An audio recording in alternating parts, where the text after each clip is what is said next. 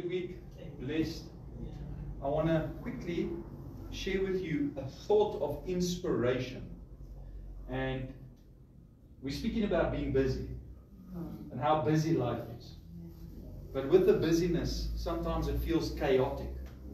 Now, I'm speaking from my perspective tonight because it's been so busy for me these last couple of days. So much has been happening, and it's so easy to get stuck in the busyness and to get lost in the chaos. Because every day you wake up, there's so many things you have to do. There's so many things that you must tackle. There's so many things you must get done. I don't know about you, but that's how I feel. And it feels as if you don't do it, then it feels as if, you know what, it's just going to get, the to-do list is just going to get longer and longer as time goes on. So you've got to do certain things now. You've got to do certain things this week. But with that being said, I just want to say something. There's a lot of things that you have to do. Yes. But there are only a few things you must do. There's a lot of things that are demanding your attention. But there are a few things that you cannot afford to stop paying attention to. For example, I cannot stop paying attention to my family. I cannot stop paying attention to my congregation members. There's a lot of things I can do. I can drop the ball here, I can drop the ball there, but when it comes to souls, when it comes to preaching the word, when it comes to loving my family, I cannot stop paying attention to that.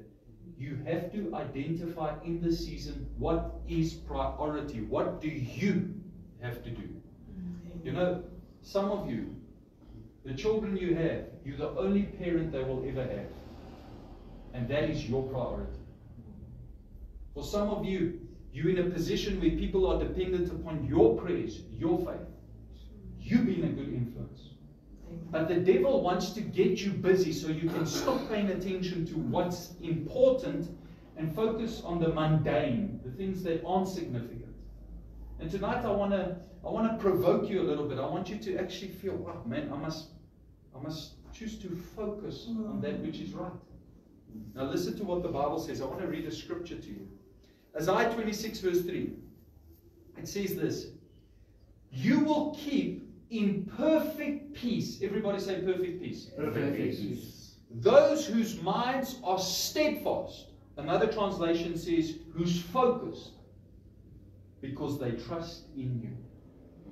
The true source of peace in the busyness, in the chaos, the true source of peace in everything that's taking place is God. Amen. And what are we doing at this prayer meeting? Why did we come together tonight? Because we are coming and we're saying we're stopping everything, we're going to church. Now I know there's some of you, you need to be busy. That you said, okay, wait, stop. I'm going to church. I'm going to pray. I'm going to spend time focusing on God. Now, what is focus? According to the dictionary, it's the center of interest or activity. The center of interest or activity. The center of interest. What interests you? And what activity are you focused on? That's what focus is. Now, God says in His Word, if you are focused on me, you will have peace. Not just peace, but true peace. Do you know how many people don't have peace? Do you know it's an asset nowadays to have peace? Do you know how many people are lying awake at night? They cannot sleep. Then they take pills to try and sleep. And then they take pills and the pills don't always help. So now they're going to the doctor. Now they're getting pills just to function through the day. You know? So you're trying to take pills in the night to sleep, and then you're sometimes tired in the day, or most of the times tired in the day because there's so much to do. Now you're going to the doctor. Now you're getting pills just to stay alive through the day. You know, focusing. And we're just living on pills, and we're living on all this, you know, worldly advice of how to function and what to do. But God created us to live from a place of His presence. To live from a place of being in His presence. And let me tell you something. The devil's going to keep you busy with everything that's not priority so that you don't come out by what's priority. Think back with me. If you look back over your life. What's the biggest regret you have? You know what's for me a big regret? I focused on too many things that weren't priority. If I focus rather on what I needed to do and what people were dependent on me to do, and I focus just on that instead of the mundane and all the little nitty-gritty and all the petty cash, if I just focus on what was priority, life would have been different. Amen. Now, there's a story in the New Testament. The Bible tells us that one night the disciples were out at sea, the Sea of Galilee. And all of a sudden there was a storm that arose. And Jesus was up in the mountain busy praying, and he decided that he was going to come down from the mountain and that he was going to cross over the Sea of Galilee. And the Bible says that he was crossing over the Sea of Galilee where the disciples were caught in the middle of a storm. And the Bible says it was about, the third watch of the night. This was about 3 o'clock in the morning. Yeah, all of a sudden Jesus comes towards them. He's walking on water. Now they're busy fighting against the storm, and the storm is overwhelming them, and there's chaos, and it's busy, and there's all this wind and waves and thunder, and you can just imagine how crazy it is. And all of a sudden they see, just in the midst of all the chaos, they see a man, but they don't recognize him. And they think at first that that's a ghost. Did you know you can sometimes not recognize God in your midst, or you can even miss God? Sometimes God can be doing something in your life and you think this is something completely bad or not good. But you don't realize it's the hand of God busy moving you, busy helping you. That's why we need to pray, Lord, open my eyes to see you. Amen. And the Bible says that when he came walking, he comes walking, and he sees that they are scared. And listen to what Matthew chapter 14 verse 27 to 31 says. But Jesus immediately said to them, take courage, it is I. Don't be afraid.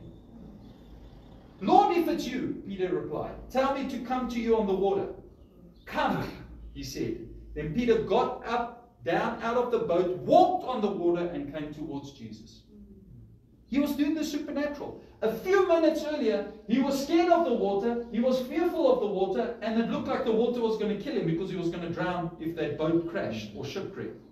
Now all of a sudden, he's walking upon that which he was fearing a moment ago would kill him.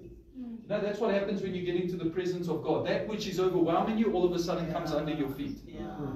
What are we doing at the prayer meeting? We are saying we're going to get out the boat and we're going to walk upon the water. We're going to walk upon the busyness of life. We're going to walk upon the chaos. We're going to walk above the storm. And the Bible says, listen to this, verse 30. But when he saw the wind, he was afraid and began to sink. When he saw, how do you see? With your eyes. How do you focus? With your eyes. What's the definition of focus? The center of interest or activity.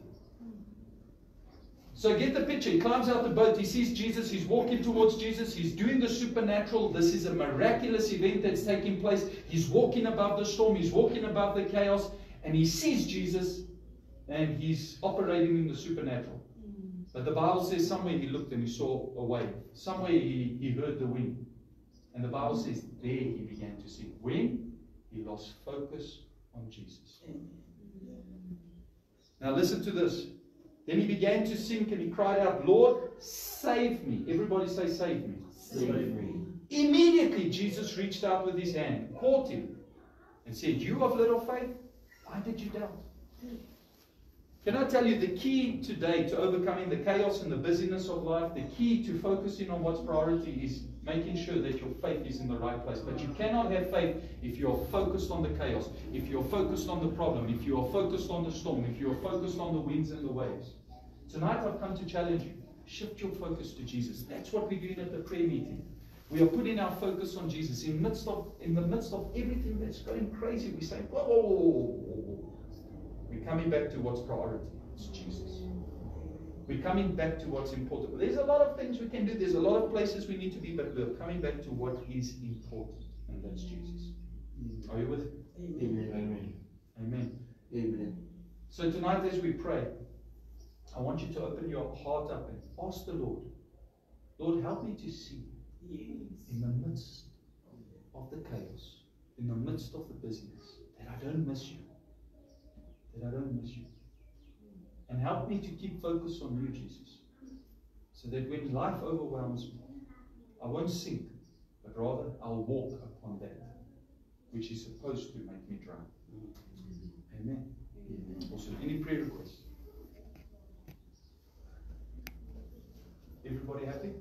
Yeah. Let's pray for